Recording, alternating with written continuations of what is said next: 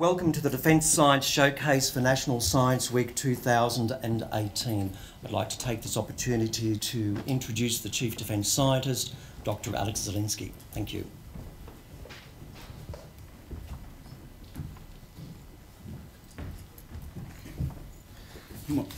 Good morning, everyone, ladies and gentlemen, and welcome to Science Week. Let me acknowledge the Ngunnawal people, the traditional custodians of the land which we meet, and pay my respect to the elders past and present.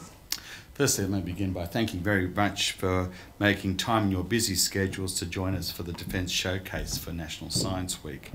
The Australian Defence Force has an extraordinarily strong tradition of embracing science and technology and leveraging technology for warfighting success. So it's quite fitting that we all come together at National Science Week to acknowledge the contribution of science to the defence and security of our nation. National Science Week's been going for over 20 years. It's a very well established tradition, started in 1997, and it's great that we're actually celebrating it here in Russell to kick it off here for Defence. But there's certainly for your families and friends, there's over 1,000 events being held across Australia, kicked off on the weekend.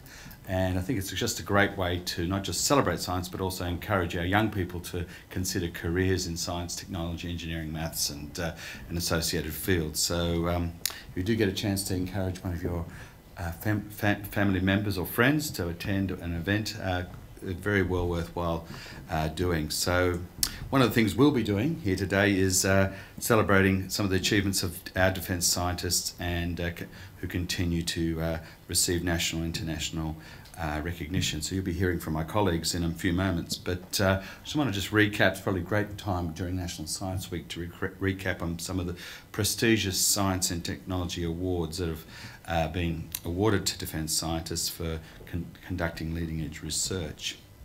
In May this year, a joint DST and Melbourne University team won 2 innovation awards at the Civil Security Congress and Exposition in Melbourne for developing a capability to detect and forecast the spread of disease. So certainly very interested in national security context, like worrying about diseases such as Ebola and other things like that. But it's actually got a real dual use in the sense it can also be used to predict influenza outbreaks and how they'll spread. So this award-winning system uses health and environmental data to produce a near real-time assessment of the likeliest presence of disease and how it'll spread. So it's now become available to all health authorities across Australia to assist in influenza forecast. In fact, it's been used this winter by the Victorian Health Department. A few days ago, Dr. Christine Shanahan, who's one of our presenters today, was recognised for her outstanding contributions to defence in the inaugural ADM, Australian Defence Magazine, that is, Women in Defence Awards. Christine received the award for a consistent delivery of engineering expertise and problem solving to defence, which has resulted in improving soldier survivability while also saving dollars for the department. So well done, Christine. And also I'd like to acknowledge Janice Cocking, who was awarded the Public Service Medal in the June Queen's Birthday Honours for outstanding service in the field of defence science and technology. One of Janice's main contributions was her leadership of the Collins Submarine Science and Technology Program, which resulted in remediation of the submarines, and today the Collins is acknowledged as one of the world's best conventional submarines. Janice has just retired, just literally a week or so ago, but we do really want to acknowledge her contributions. One of the things Janice led for us to in the last year and a half has been the $730 million Next Generation Technologies Fund, which places innovation at the centre of industry and academic programs, and with the role or the intent of developing game-changing capabilities for defence. Some of the programs that are coming from the Next Gen Tech Fund include partnerships with CSIRO's Data 61 in cybersecurity. One of the first products that's come out of that program, joint program with Data 61, is the cross-domain desktop compositor.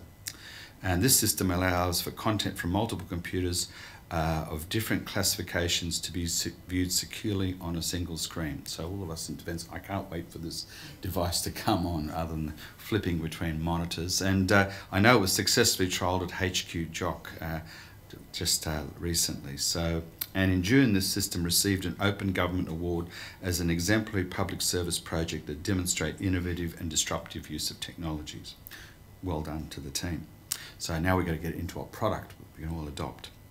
Earlier in the year, a joint team from DST and BAE Systems received the Business Leader Award for Innovating for Success. The award was for developing corrosion management systems for the lead-in fighter Hawk aircraft, and will also find future use for the F-35 JSF fleet. Now, this is quite big in the sense it's not just for Australia's fleet, but in fact for the global fleet, this technology is going to be adopted, so it's a fantastic outcome. Among our young scientists being recognised is Luke Rosenberg, who was presented the Fred Nathanson Radar Award by the Institution of Electrical and Electronic Engineers. This award is for contributions to radar by engineers under the age of 40 and was presented to Luke at one of the major radar conferences. So what this really means is that Luke is probably one of the best young radar engineers in the world, and he works here for Defence. So that's the kind of measure of the capability we've got in our organisation. Last week was great to see at the Defence D&I conference, the Defence and Industry Conference, the minor sustainability category under $20 million. DST and Mackay Consolidated Industries were joint winners for the developing and manufacturing radar absorbing materials for use on Navy frigates and submarines. So this was a novel material that was developed by our scientists, manufactured locally, and it reduces the signature of naval platforms and increases their survivability. So it is truly outstanding. It is a national capability that we don't share with others. So it's important to see that we're not only working commercially with companies, but we're actually working on capabilities that give us a technology edge, or a capability edge, I should say. So today we're here to also highlighting some more technologies that are under development, they're on their way, and this is something we're showcasing here for you, and we believe it'll be opportunities again for industry and academia to partner with us. So today you're going to hear a short pitch of about a minute from each one of our presenters here, and in a minute you won't get the full technical brief on this work, but you'll get a sense of a sketch of what is happening. And so afterwards we will be having morning tea, and we really want you to interact with our scientists to discuss their work. The pictures will be followed by a presentation by Natalie Stevens and Monique Hollick, two of our young scientists who will talk about small satellite and space communications. Space capability is one of the 9 priorities of the Next Generation Technologies Fund, and as you all know, space have become an Australian government priority, marked by the establishment of an Australian Space Agency. We have a small satellite space research program, and it's being conducted in collaboration with the University of New South Wales, Canberra, and last year we successfully launched the Buccaneer Cubesat satellite, basically shoebox-sized satellite, which has orbited the Earth several thousand times to date. Its job is to help optimise the performance of the Jindalee over-the-horizon radar network. Natalie and Monique will provide you information about this exciting project. But now I'm going to hand over to Daryl Johnson, who's going to be the MC and the timer for our pitching. Enjoy, and I'll come back at the end. Thank you. Thank you. So thank you, Dr. Zielinski. Our first presenter this morning will be Dr. Christine Shanahan from our Land Division. And as you heard, the CDSA, Christine was awarded the Women in Defence Award for her engineering expertise. Today, Christine will talk about her research on how the ADF can benefit from the military of things.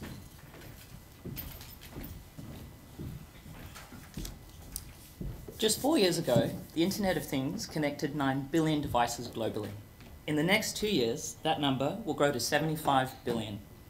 Modern society's appetite for devices and desire to be connected to others has created a $1 trillion industry that will continue to expand. So how can the Australian Defence Force profit from this juggernaut? Well, let's begin with the challenge of operations in dense urban environments. I've partnered with a South Australian startup called Myriota, and we have created small, cheap data terminals that send a short burst of data direct to low Earth orbit satellites. These terminals can be seeded in their hundreds across the battle space to collect information vital for situational awareness, such as, has a chemical warfare agent been released near friendly troops? So if this Internet of Military Things application could reduce the challenges you face in operations, please speak with me.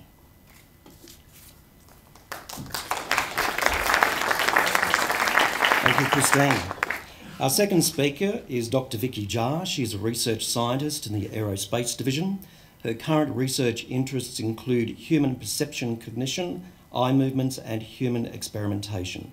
Vicky will be presenting today for us on the topic of improve training by using eye tracking. Thank you, Vicky.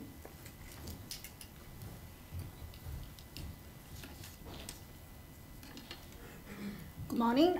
The ADF is constantly seeking new and improved ways to train more capable operators in a shorter period of time. Live virtual and constructive integration is the future of high-end warfighter training in a more complex, contested, and denied environment. Drawing on the experience of working with vegetal operators like those on screen, my team developed a small-scale laboratory technology to track the eye movement of a team of operators. This technology will be deployed in large scale and integrated into live virtual constructive systems to assist assessors, instructors, and capability managers to improve training performance and warfighter readiness. In addition to provide feedback, this technology will mature to enhance the future of joint and coalition exercises and operations.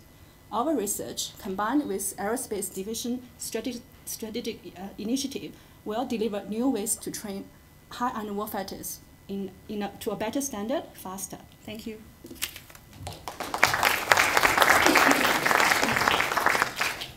Thank you, Vicky.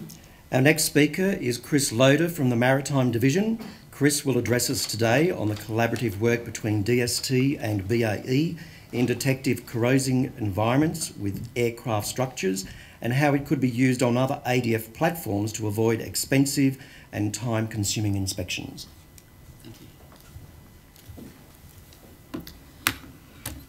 So corrosion costs the Royal Australian Air Force $230 million a year. That's both to find it and to fix. And this is our business as usual, and you don't usually notice it. But when it goes wrong, you have the need to re-wing the Orion or the Hercules, or even to retire fleets early. So DST has developed a robust, low-weight galvanic sensor with a logger that is self-contained, wireless, and has a long battery life. The sensors are used to detect environment and wetness instead of just humidity, and to monitor environments in hard-to-inspect locations on the aircraft. It's flown on the Seahawk Bravo and is qualified for the Armed Reconnaissance Helicopter and will be flying on Wedgetail by the end of the year. It can be applied to other situations as well, such as installation on ships. Now, installation is necessary, but results in condensation and trapping moisture in hard-to-inspect locations. And this is a perfect application for our sensor developed in one domain to be used in another. Thank you.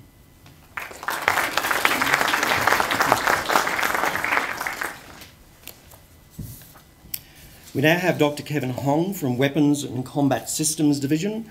Kevin is currently leading a small team to develop a high-power radio frequency directed energy technologies to defeat emerging threats. He's talked to us today about UAVs and UAV swarms and how to defeat them based on high-power radio frequency technology.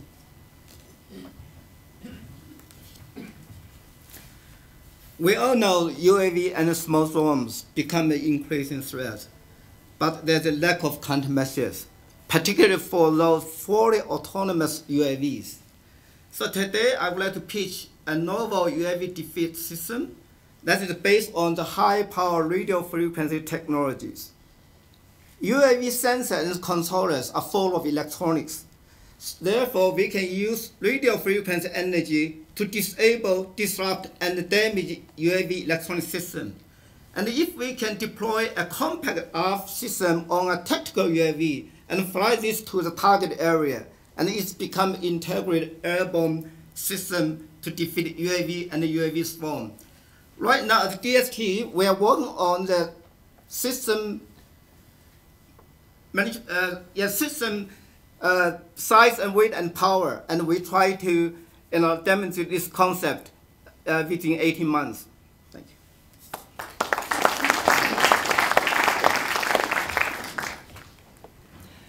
Our next speaker is Dr. Helen Cartledge, who is a Senior Research Scientist and Project Manager in DST's National Security, Science and Technology Centre. Helen will talk to us today about how brain chemistry changes under traumatic stress, blast injury and physical impact that can be measured by using magnetic resonance spectroscopy. This project is jointly funded by Australia and the US, with ADF personnel participating in the research. Thank you, Daryl. Can I ask you guys to put hand up if you have ever been psychological screened using by a psychiatrist or psychologist, use questionnaires? Put hand up. Okay, thank you. So what you're looking at now on the screen is spectrum, MRI spectrum. They are from the two individual brains. And the top one is a healthy brain, and the bottom one is from a PTSD sufferer. So this technology could be very useful for the psychiatrist and the psychologist, and also can be very useful for doctors and to develop a personalized treatment and monitor the recovery journey. See the peaks you have looking at, and they are this is only a small section of this research, the spectrum we have seen. We already found 24 chemistry, and the peaks you see, and they are the sugars, fucus.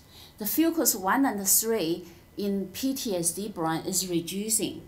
So previous research shows these two sugars responsible for memory and learning capability. So you probably now figure out why we want to know this. This is the first time scientists discover this. And if you want to know more and talk to me afterwards, we need more volunteers. And we already have ADF personnel join us and participate in the scan. If you want to know more and come to see us, Lieutenant Cullinan, he got the flies. And the catch is, see the sugars, it's not only the chemical we have found others, but the catch is, your brain needs chocolate. That's only a joke.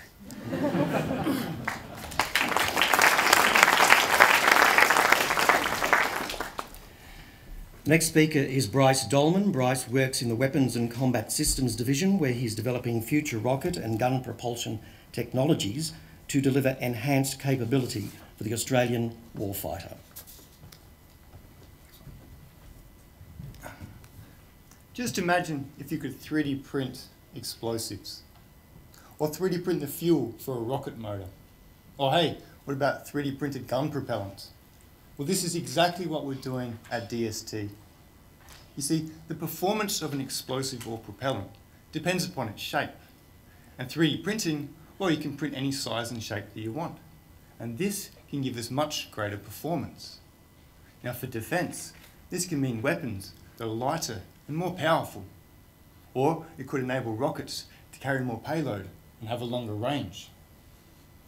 Now to do this, not only are we looking at the 3D printing process, but we're also developing modelling tools to optimise the design of these explosive and propellant shapes. And we encourage Defence to continue their support of this research, because this will ensure that the ADF is recognised as a world leader in 3D printed energetic systems. Thank you.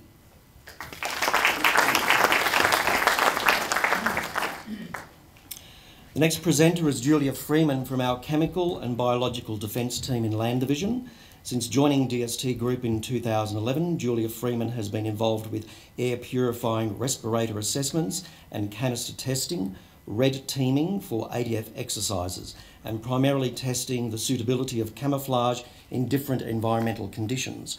Julia will talk to us about full systems testing capability of individual protective equipment. We've all worn a garment that doesn't fit correctly, a jumper that rides up, trousers that are too short. For you and I, it's a day of discomfort. For the warfighter in a chemically or biologically contaminated area, it's the difference between life and death. We assess the protective capacity provided by individual protective ensembles by using our environmental test facility. And this guy, our chemical agent resistant articulated mannequin. He is anthropometrically correct and has comparable measurements to the average Australian warfighter. He can wear all the same equipment, and most importantly, he moves just like a soldier to stress the garments in the same way that they do for extended periods of time. The information that we gather during systems testing allows us to provide information back to soldiers on how to maintain correct integration during operations, and helps us help procurement officers who have to make those difficult decisions with mismatched procurement cycles. Thank you.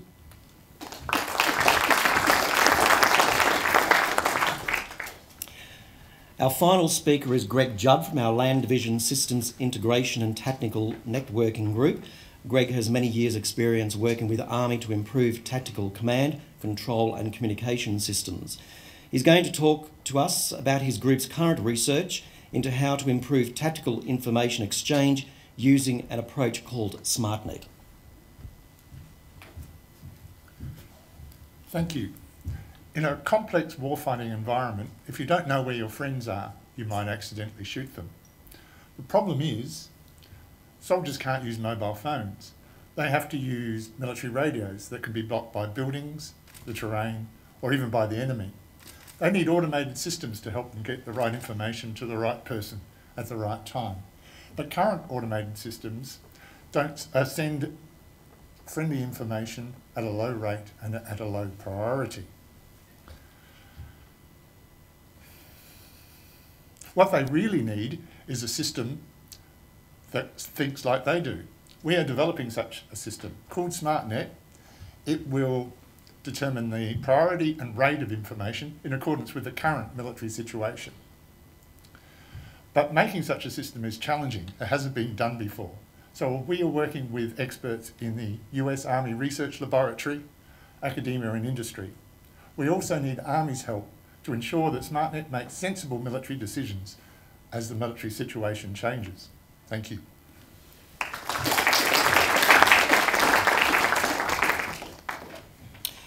Thank you to all of our pitch presenters.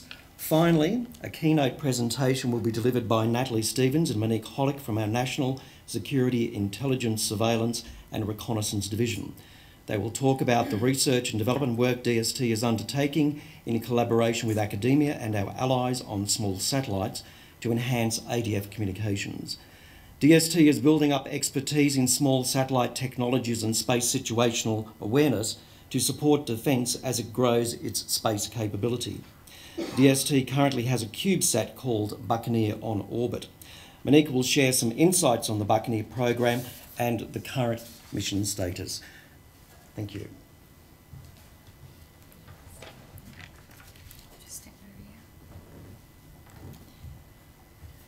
Morning everyone, my name's Natalie Stevens and this is Monique, and we're space systems engineers with DST.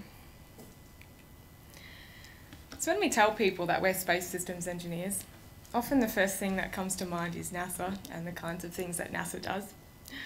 So they think we're working with astronauts or on manned space missions or interplanetary exploration.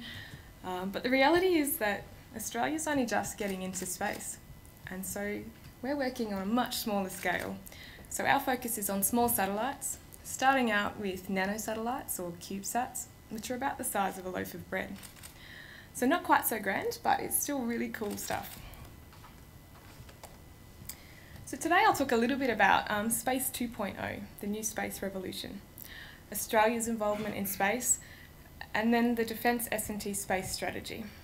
I'll finish up with our partnership and collaboration opportunities, and then hand over to Monique, who will talk a little bit more about Buccaneer. So traditionally, space has been the domain of big government.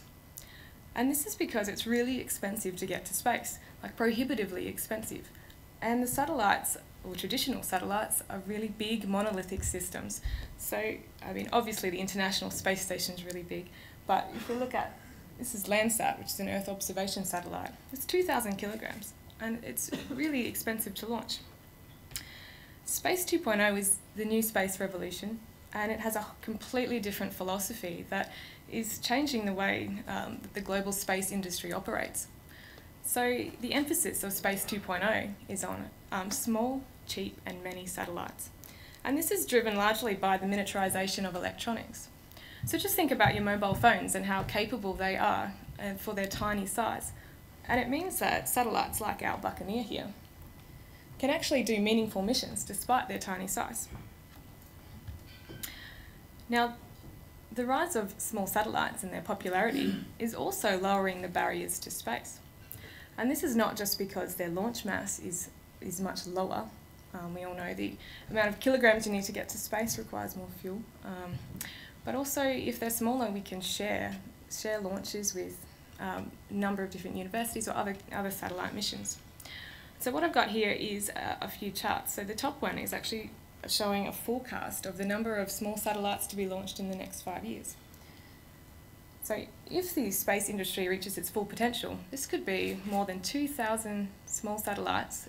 We're looking at satellites less than 50 kilograms here. More than 2,000 of those could be launched in the next 5 years. The plot at the bottom actually shows the percentage of market share, the ownership of these satellites between, at the top is academia, and then government, and then at the bottom is the commercial sector. So this is prior to 2016, and then the next bar is a current and a future projection. So as you can see, the commercial sector is really taking over, and universities are also getting more involved in space. But what about Australia? Here I've got a couple of plots that show what our government spends on space. So if you compare us to some of the other countries, this first plot is in millions of US dollars. It's probably not all that surprising that we don't spend very much. But what is surprising is if you look at that expenditure as a percentage of GDP, we're still right down there at 0.003%, which is really astounding when you think about how reliant we are on space technology for just everyday things like communication, navigation, imagery. And I will note that these figures are 5 years old, so I think things are getting slightly better. And the Australian space landscape is changing, and it's changing rapidly. So we now have more than 80 Australian space startups, which is excellent. We're also getting satellites back into space. So we had 4 Cubesats launched last year. 3 of those were part of the QB50 program, which is an international program, and the 4th one was Buccaneer. So this one's Buccaneer here. And that's a QB50 satellite from the University of New South Wales in Sydney. And also we've all heard the formation of the Australian Space Agency, and so that's helping make us a respected global space, participant. Now, it's no surprise that defence relies on space. We need it for things like communication, Earth observation and intelligence, position navigation and timing, think your GPS, and also just for weather and disaster management aspects. And if we don't really have any space assets, then where does all this data come from? Well, the truth is we get all of our satellite data from other international partners. And this user rather than owner model has inherent risks. What happens if one day that data is not available to us anymore? Suddenly our defence force is crippled. So we really need our own sovereign space capability. And we have some guidance from that from the Defence White Paper of 2016. So the government is aiming to make a more capable, agile and potent future force. And the Defence White Paper acknowledges the importance of satellite and space systems in achieving that vision. And some of the key areas that, in relation to space, that it focuses on are situational awareness for superior decision making, communications for a networked force, and position navigation and timing for precision effects. Now, space assets are also vulnerable to not only space debris, but also to advanced counter-space capabilities that we know that other countries are developing. So it's also critical that we're able to detect and track objects in space. Now, you can't go from zero to hero overnight, so DST is working on a defence S&T strategy for space. And it covers not only those technical themes that I just talked about, but also the partnerships and the governance and how that all works together for us to get where we need to build this resilient, intelligent space system. That's defence as a whole. If we focus now on DST and our space R&D, we have two main programs that we're currently working on. So the first one is the small satellite experimentation, which is where Monique and I work. And what we're doing is building up space expertise in space systems engineering. And we're doing that with a very hands-on approach because if we're supposed to help defence make informed decisions about space, then we really need to understand what's involved in a space mission, and what better way than to build and fly our own satellites. The other key area is space situational awareness. Now, and this links back to that Defence White Paper goal, where we need to be able to detect and track objects in space. And Australia's really lucky, actually. We've got a very, very capable space situational awareness asset, the Space Surveillance Telescope, this one at the top here, actually being relocated to Exmouth in WA, and it'll be operational in a few years. And so in preparation for that, there are scientists and engineers at DST that are working on algorithms that will help improve the detection and tracking of objects in space. And so the picture at the bottom over here is actually DST's Space Surveillance Tool, they call it. Unfortunately, it has the same acronym as Space Surveillance Telescope. But that's what we're using in the interim until the telescope is ready and operational. Now, we acknowledge that we are well behind in the space game, and what better way to catch up than through partnerships. So this is with international partners, but also industry and academia. So our team at DST is in two international partnerships. The first one is the Responsive Space Capabilities Memorandum of Understanding. It's a mouthful, but that's got 10 countries involved, and we're looking at things like the military utility of small satellites, responsive launch and optical comms, and there are a few other key topics. And the other international partnership is a Five Eyes partnership. It's called Square Dance, and under that we have a small satellite project arrangement where we can work together on small satellite missions and learn from them, and it also helps us with our ground station network.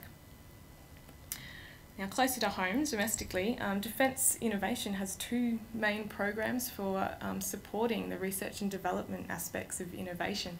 So the first is the Next Generation Technologies Fund, and so that's looking more at research and emerging technologies. And the Defence Innovation Hub is for more mature technologies and transitioning those into commercial products. And more recently, the announcement of the SmartSat Cooperative Research Centre is another way that we can help support the defence industry, and that's looking to contribute to Australia's space economy, space industry, by looking at space technologies and analytics.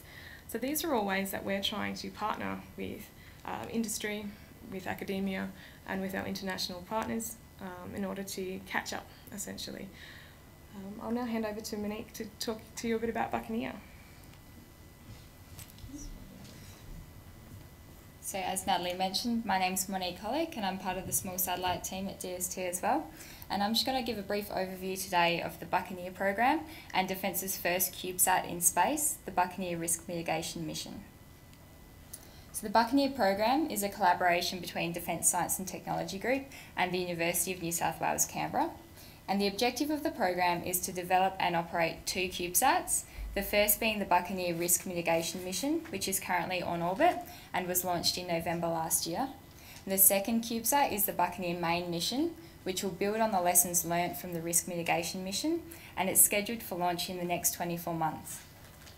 So the key objectives of the Buccaneer program from DST's perspective is to deploy a high-frequency receiver in space that you might see a model of out in the lobby there. And that's in order to improve the calibration of the Jindalee operational radar network. From UNSW Canberra's perspective, the key objective of the program is to conduct some space situational awareness experiments that involve the verification of light curve models related to spacecraft dynamics. And this is in order to improve prediction of the attitude and attitude rates of spacecraft detected from Earth. And a joint but equally important objective of the program from both organisations' perspectives is to develop in-house space capabilities and to train up a team of space experts. So the Buccaneer Risk Mitigation Mission spacecraft itself, it's a 3-unit CubeSat, which means that it's about 30 centimetres long by 10 centimetres by 10 centimetres. So as Dr. Zielinski said before, it's about the size of a loaf of bread, to put that in context. Its total mass is about 4 kilograms, and only about 1 kilogram of this is actually in the payload. The remaining mass is actually in the spacecraft bus, which is the support system for the payload. We actually purchased most of the components of this bus from a company in America called Pumpkin, and they actually specialise in CubeSat buses and subsystem components. We did actually customise this bus though to our own purposes. So for example, our flight software was actually all developed in-house, and that allows it to integrate really seamlessly with the payload and to conduct some particular modes that are fit for purpose for our mission. So the spacecraft has 4 solar panels, and as you can see in this image here of them deployed, 3 of those are actually on one face. And when this face points directly towards the sun, we can generate about 20 watts of power for our spacecraft. We are actually able to control the attitude or orientation of our spacecraft with our attitude determination and control subsystem, and this involves using reaction wheels in order to point the spacecraft in the desired mode. So we can actually, when we want to, we can point this solar panel face directly towards the sun, and we can also have the secondary objective of the pointing mode to minimise the drag on the spacecraft by aligning its long axis as closely as possible with the velocity direction of the spacecraft, and this allows us to extend the lifetime of the satellite in space. The payload itself, it hosts a 3.4 metre long end-to-end high-frequency antenna. The antenna is actually made out of Stanley measuring tape, as it is out there in the model. And it was deployed in 12 stages by burning through 12 different pieces of fishing line. So that was a very Australian solution to our payload. The payload also hosts an Australian and New Zealand developed GPS receiver called the Kia, and it's provided really accurate position, velocity and time information to our spacecraft, which has been really important for a number of experiments and also for our attitude control. And lastly, the payload also hosts a camera that was developed by UNSW Canberra. And the camera actually, its primary function is to image the high frequency antenna. One of the antenna elements is in the field of view of the camera. And these images verify the structural integrity of the antenna in its fully deployed configuration. And we've done that routinely since we've deployed the antenna. A secondary objective of the camera is to take really cool images of the Earth from space. And the camera's actually provided the first colour images of Australia from an Australian spacecraft, which we're pretty proud of. In terms of the ground segment, we have 2 ground stations. One is at DST Edinburgh and one is at UNSW Canberra. So the spacecraft itself has 2 communications antennae. One's a UHF dipole antenna and the other is an S-band patch antenna. So at DST Edinburgh, we have 2 antennas. The first is a UHF uplink and downlink antenna, and the second is an S-band downlink only antenna, as our S-band patch antenna on the spacecraft is for downlink of information only. We've primarily used the UHF for communications to date, but we've recently commissioned the S-band antenna, and we've successfully decoded signals from the spacecraft via the S-band. It's been a little bit more difficult for us to communicate over S-band because about 2 or 3 months back we actually lost one of our reaction wheels in our attitude control unit, and that's made pointing a little bit more challenging, and pointing's pretty important for our S-band comms because of the lower beam width. Both of the antennas are mounted on rotation units that allow us to track Buccaneer as it passes across the sky. And we actually employed a really novel technique to calibrate their pointing direction. We attached an SLR camera to both of the rotation units and imaged the night sky in various azimuth and elevation combinations. and used an in-house developed algorithm to identify the stars and their locations in the images, which allowed us to determine the absolute pointing direction in each of these different locations. So all spacecraft and CubeSats are not exempt from this. They have to undergo some rigorous environmental testing, and the primary purpose of this testing is actually to just make sure that your spacecraft isn't going to damage the launch vehicle at all, or any of the other payloads on the launch vehicle during launch and deployment. And so for Buccaneer, this involved some thermal vacuum chamber testing and also some vibration testing to the levels prescribed by NASA, since the primary payload on the launch was actually a large NASA weather satellite. So Buccaneer fortunately passed these tests with flying colours throughout 2016 and 2017. And so it was then moved on for integration into the deployment module for launch in June of last year. We're actually lucky enough to have two of our team members present for this historic moment, and that's Andrew Wobnitz and Garland Hu, as well as UNSW Canberra's Doug Griffin. So launch was very exciting. Launch occurred finally on the 18th of November of last year, after several delays, which is not uncommon for a space mission. So yeah, we just had quite a few launch parties that week because it kept being delayed by a day. So lots of barbecues, which we weren't complaining about. Launch was from the Vandenberg Air Force Base in California, and it was on board a Delta II launch vehicle. You can sort of hear the commentary in the background. It was actually a free ride for Buccaneer as part of NASA's Educational Launch of Nanosatellites program. There were 4 other CubeSats on the launch, as well as the primary payload, which was the large NASA weather satellite. You can see them being deployed in the simulation there. Launch was really successful. It delivered Buccaneer to its intended orbit, and yeah, that was really exciting for us. But there wasn't too much time to celebrate because we had to race back to the office to try and make first contact with the spacecraft, which is not an easy thing to do. After launch, there's various orbit uncertainties. Sometimes JSPOT can also misidentify your CubeSat because they are so small and deployed so close together. There's also sometimes some ground station teething issues that you have to get past. So we actually spent a lot of time trying to devise a strategy to maximise our likelihood of making contact in those first few passes. And the way we did this was to actually employ a tripwire method at DST Edinburgh, whereby we would point both of our antennae in the direction of the calculated point of closest approach of the spacecraft in its first few orbits, and we calculated that point through the orbit parameter message from the launch service provider. And whilst we were pointing at this point in space and just adjusting for the rotation of the Earth, we were just beaconing constantly to give us the best opportunity to contact the spacecraft. And this method was actually really successful. We managed to contact Buccaneer on its very first pass over the Australian continent, which is a very rare feat for a CubeSat team, so we're very proud of that. So mission update to date, we've basically achieved all of our mission objectives for the main mission. That's involved regularly communicating with the payload and achieving data storage. We've successfully deployed the high frequency antenna fully, and we've verified that that's had no adverse effects on the spacecraft's dynamics, and we've also taken regular images of one of the antenna elements to verify that it has remained in place, hasn't deformed at all, even under really high spacecraft attitude rates. We've also used this camera to capture images of Australia from space and other places on Earth, which has been a great achievement, but wasn't a primary mission goal. And we're still in the process of characterising the GPS receiver performance, and that's our goal for the next few weeks to months, as long as the spacecraft is operational. So this is one of those images of the Earth from space from our onboard payload camera, and this is actually South Australia in the background, and you can see one of the elements of the high frequency antenna here. And if you look closely enough, you can still see the measurement markings on the Stanley measuring tape.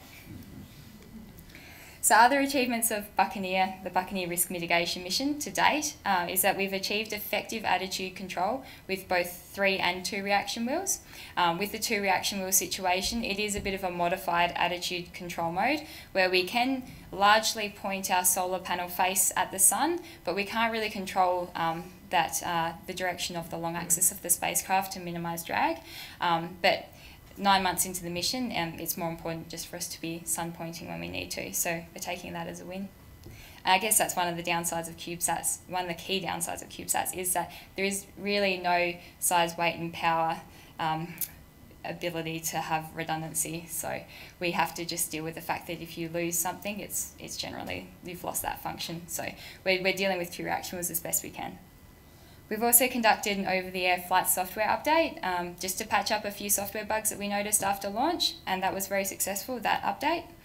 We've deployed both of the solar panels. We've achieved continuous, robust and reliable communications over UHF. We've only missed, I think, 2 days since launch where we haven't communicated with the spacecraft. And we've developed a very effective mission control interface that will be also useful for our follow-on mission, the Buccaneer main mission. It's a very dynamic interface that allows us to change mission plans during a pass and also to have levels and branching within a mission plan so that we can change tack based on feedback from the spacecraft during the pass. It also has allowed us to automate night operations, which has been handy from a sleep deprivation point of view. So we don't actually have to come in at night to talk to the spacecraft and get as much as we can out of it. So yeah, we're moving towards the end of the main mission because, as I mentioned, we've nearly achieved all of the main mission objectives for the risk mitigation mission. And we'll be conducting a review of the mission shortly to capture all of our lessons learnt that will then feed into the preliminary design of the Buccaneer main mission. So does anyone have any questions about Buccaneer or our space strategy? Actually, Natalie and Monique will be available That's in the foyer over a light lunch for all your questions. So if you join us for lunch, we'll certainly have questions. Yeah. Anyone have questions? We can take a couple of questions now if you like. So it will actually be in orbit for a lot longer than it will be functional. So we're expecting it to be in orbit for about 5 to 8 years before it deorbits, and that's also well within the UN guidelines for space debris. So yeah, we have to be quite careful about the materials that we have on the spacecraft. So NASA gave us a list of what we could have and what we couldn't have, and how big those components could be, such that we would, or Buccaneer will completely disintegrate on re-entry. So there will be no space debris from Buccaneer. Yeah, but we will try and keep operating, I guess, until it loses its functionality, and it'll probably do so due to radiation damage, because CubeSats typically don't have any radiation hardening and also no redundancy of subsystems. So it's likely that in the next 12 months it'll stop operating, and yeah, we'll just focus on the next mission. I guess there's not much you can do. Can you explain the deployment of the aircraft? You mentioned burning fishing lines. Yeah, do you want to talk about that? Yeah, I can have a go. Yeah. So make sure when you go out to the lobby, have a look at the model, and what you'll see on the end, I don't think we've got a picture, is a little cylindrical shape that we call the tuna can. It's about the size of a tuna can. And so there were 4 arms of tape measure that were coiled around this tuna can. And at various stages, there were 12 of them, there's some fishing line running over, holding down that tape measure. And this fishing line also ran over resistors. And so at the appropriate time, we would signal a burn and run current through those resistors that would heat up the resistors and melt the fishing line in order to deploy 10 centimetres at a time of this fishing line, and it would just go out and out and out. And Dr. Zelinsky was also there for the 12th burn, which is pretty exciting. So yeah, and this picture here we took before we deployed the antenna. We should have taken a few more because now we've always got this great big antenna in the way. Didn't think of that. Yeah. Thanks very much. No more questions? Thank you. Thank you very much, Natalie and Monique. And I'd now like to hand back to the Chief Defence Scientist for his closing comments. Wasn't that fantastic? So, yes, I think that great little pictures on technology and where we're going with some of the elements. And I think you can see that space is actually going to be a real driver, and you can get to space fairly easily now. We're very close to $1 million launch for launching satellites. The satellites themselves, how much are they costing? hundreds of thousands of dollars or thereabouts. So it really is becoming a capability that can be developed. Interestingly, our partners in the US, DARPA, have been talking to us about a project they've got called Blackjack, which is effectively they want to populate low Earth orbit with a matrix of or a network of small satellites, which are all doing distributed missions and communicating amongst themselves. And this is a way to mitigate against the single point of failure with some of their geostationary satellites. And the idea is if they go out of orbit or they're damaged in any way even by adversaries, you can very quickly deploy replacement ones. So it really becomes, if your satellites are really literally costing hundreds of thousands of dollars, deployment is less than $1 million, and someone's got missiles that cost millions of dollars to take down, it actually becomes uneconomical to do that. So it's a really interesting strategy, and I think Australia is very well positioned now to actually go into that kind of program as a joint program. For a while we were just out of the game because we couldn't compete with the sheer capital costs and all the technology development has gone on in previous years. So it was really fitting, I thought, that when we did launch Buccaneer last November, it was on the 50th anniversary of RESAT, which was the first satellite launched by Australia in 1967. At what was called the Weapons Research Establishment in Edinburgh, which is the forerunner to the modern day DST. So we're back in space 50 years later, and actually at the cutting edge again. And one of the things I was really delighted about Natalie and Monique and getting them to showcase this work is that anyone can do this kind of work, and sometimes we think that it's all led by senior scientists. Young people can do this kind of work. They're right on the edge, and great to see young women engineers and scientists contributing and leading our teams. So congratulations to all our presenters today. Can you please join me in congratulating them on great presentations. So it's time we have some refreshments on for you, so please stay, have a refreshment, but most importantly, talk to our scientists. Thank you very much.